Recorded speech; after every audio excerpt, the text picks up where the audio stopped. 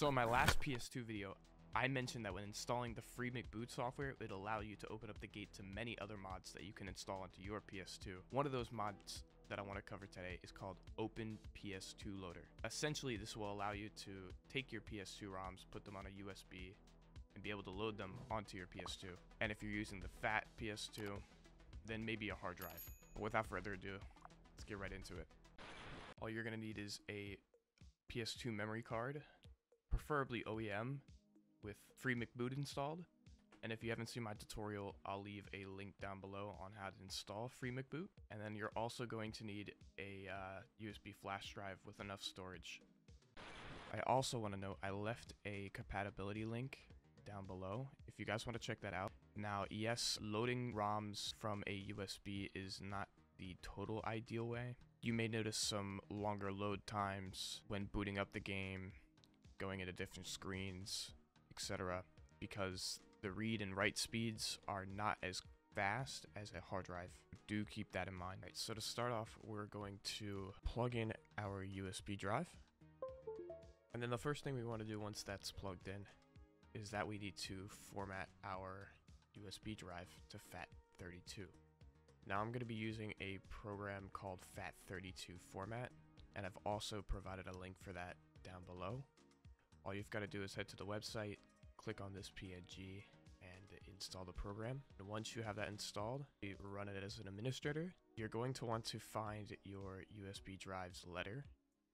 And in our case, ours is letter E.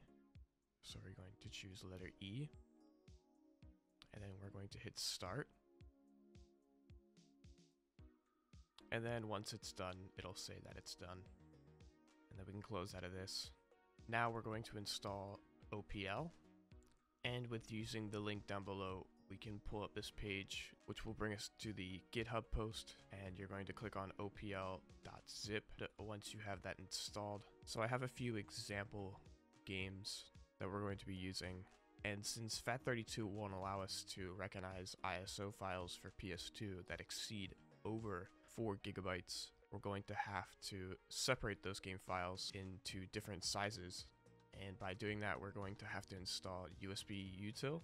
And using the provided link that I've given, it'll bring you to a download link. Download this file here, and once you've got it ready to go, open and launch the program. And from here, we're going to take our ISO that exceeds 4 gigabytes, and we're going to create a game from ISO. You're going to find that ISO wherever you have it on your computer. So for me, it's going to be on the desktop. And then we're going to hit silenthill.iso. And where we want it to go to is our USB drive, which is under letter E. And for media, we're going to select the DVD option. And then from here, you can create. This might take a little bit of time.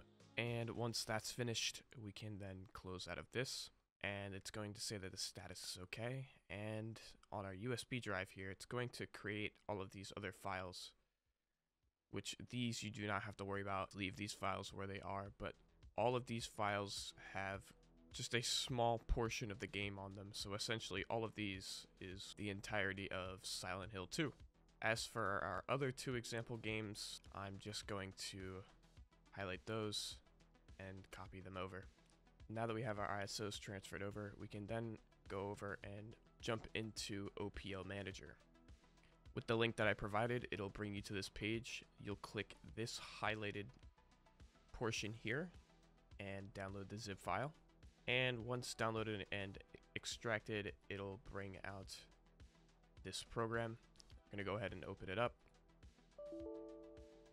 That's going to say no CD or DVD or art folder has been found in the selected OPL folder. Make sure this is a correct folder. Gonna hit OK, and it's going to ask you if it wants to create an art, CFG, CD, DVD folders. You're gonna go ahead and click yes. Now this is going to create all the folders that OPL is going to recognize once we load it up onto our system. We'll come to notice that only one of our games has showed up. That's because both of our disk image files aren't under the DVD folder. So we're going to take our disk image files and throw them into the DVD folder. And from here, I'm going to just restart the program. And now with the program restarted, it's going to say that there's 2 invalid files showing invalid files tab. I'm going to hit OK, and it's going to show us the invalid files.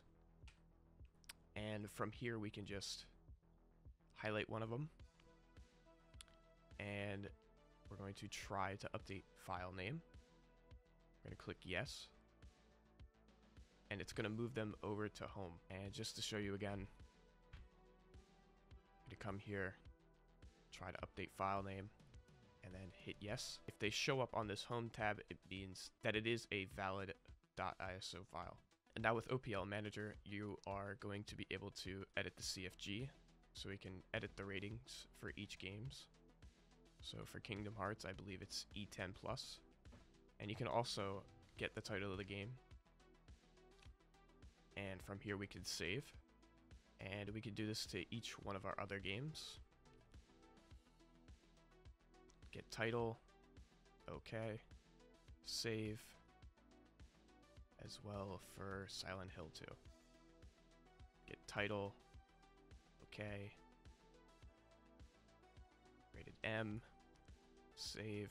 Since OPL uses image files to show cover arts, we can also change the art for each one of our games here. So we can come down to manage art, select on this background. We can change the disc, the spine, front cover, back cover, screenshots of the game,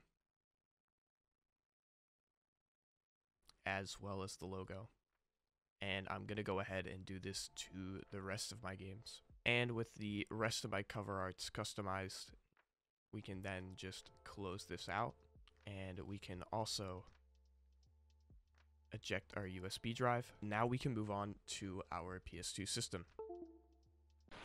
Now with our PS2, we can plug in our FreeMCBoot memory card, our USB with our ISOs,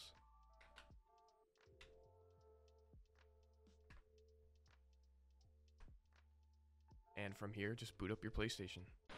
Now with our PlayStation booted up, we can come under Launch ELF, and we'll open this up, go to our file browser. We'll go down to here to our mass drive, hitting circle. And down here to our .elf file with OPL. We're going to hit R1. Circle to copy, and then we'll come back to the 2 dots and the slash, hit circle, back up here to memory card 0, and at the 2 dots and the slash, we can hit R1 and circle to paste. This is just going to copy over OPL and all of its files, also creating another OPL file along with the .elf file once we run the program. And before I launch OPL, I'm going to make a shortcut for the main menu screen using FreeMCBoot configurator. So we can start by doing that by just restarting our system here. And we're going to want to come down to FreeMCBoot configurator. You can either hit circle or X. And we're going to come down to configure OSD SYS options. And then down to configure item. And we're going to go over and configure the menu option to item 6, which is empty. We're going to hit X. We're going to name this Open PS2 Loader.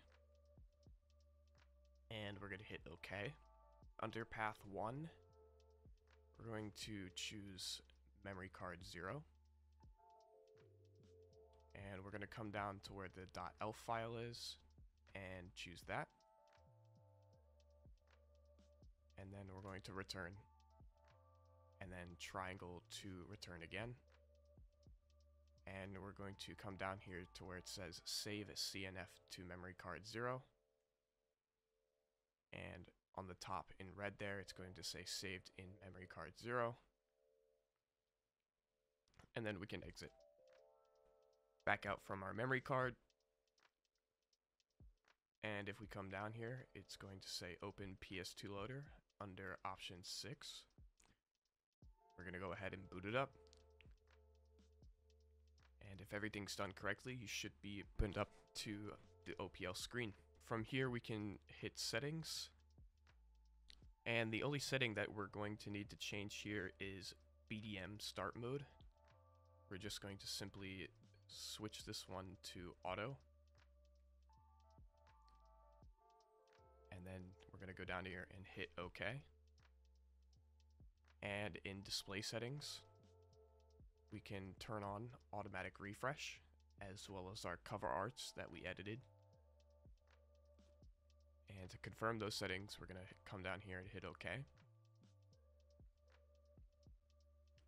And then we're going to save changes.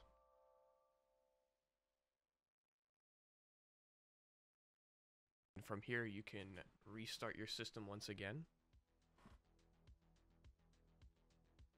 Coming down to Open PS2 Loader again. And then once back in the menu, we can hit circle to go to our games list. And if everything is done correctly, all of your games from your USB should show up under USB games here.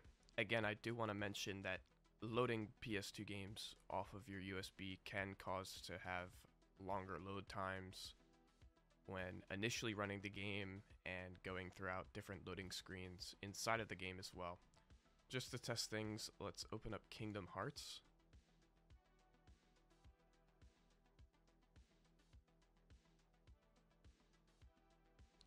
And we'll come to see that everything loads up just fine.